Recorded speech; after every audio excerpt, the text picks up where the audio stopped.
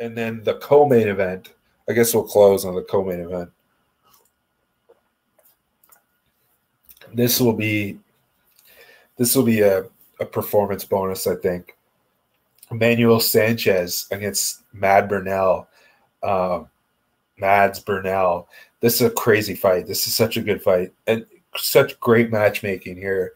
And like I said, Emmanuel Sanchez's only stoppage loss in his career was in the featherweight semifinals against Pitbull.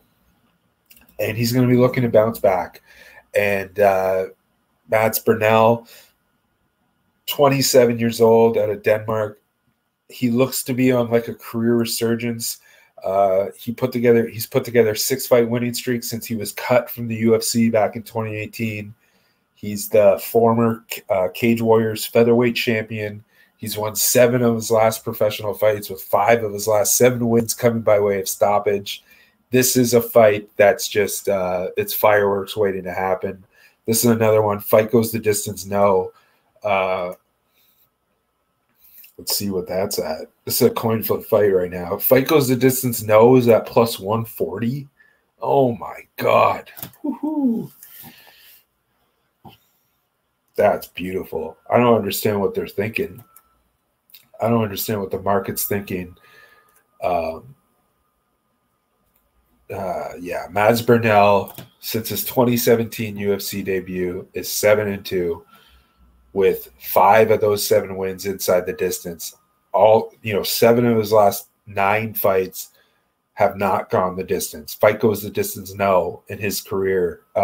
Since the UFC debut, from UFC, Cage Warriors to Bellator, fight goes the distance, no, 7-2 for plus 5.38 units.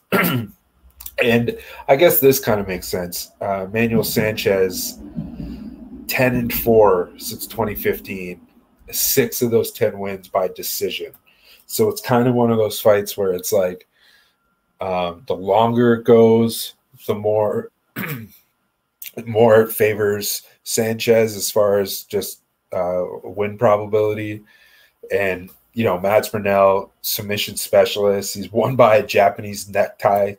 I think like 2 fights ago, he won 2 in a row that way with that Japanese necktie.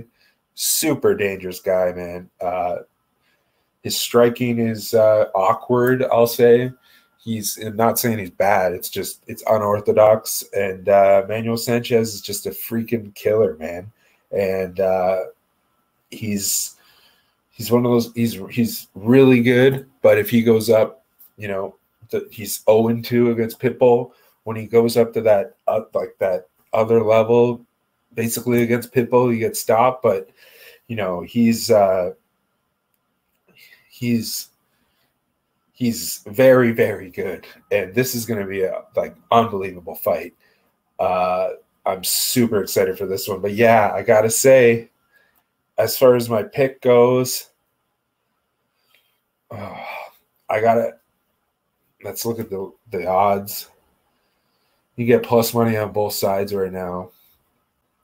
At DraftKings, plus 100 on Sanchez. At FanDuel, plus 104. This is another one where we'll probably have to bet whatever side ends up closing at plus money. You know what I'm thinking, right? It's got to be fight goes distance, no. That's a beauty of a play right there. As far as a pick goes, though, I got to go with Emmanuel Sanchez. I just think he's going to bounce back.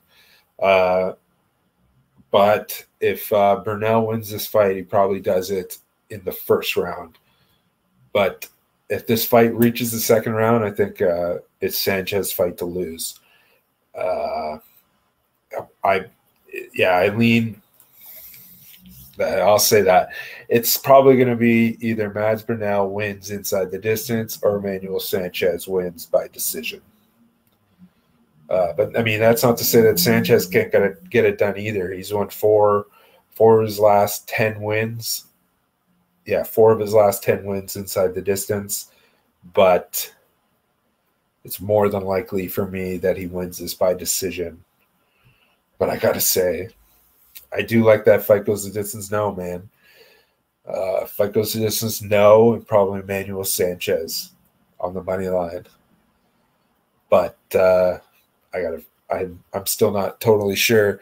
And again, you want to get all my plays from UFC Vegas 33 and Bellator 263 this weekend. Hit up the Patreon, $5 Canadian a month, and you get all my plays. And then look, we got some plays going to UFC 265, UFC 266, Woodley versus Paul.